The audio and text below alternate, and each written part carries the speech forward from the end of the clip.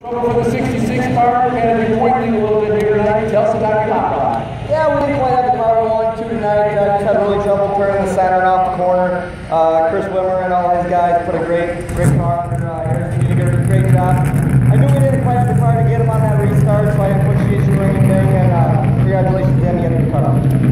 One more spot tomorrow night, you'll be over there in victory lane. Once again, our second place finisher, Majeski. Great run. Majeski, you had one shot there at Harrison Burton on that restart. Where did he beat you? Yeah, I had a good restart. If I had a better car, I might have pushed the issue a little bit more, but I was just real tight through the center and off. I just couldn't get the car pointed like I needed to.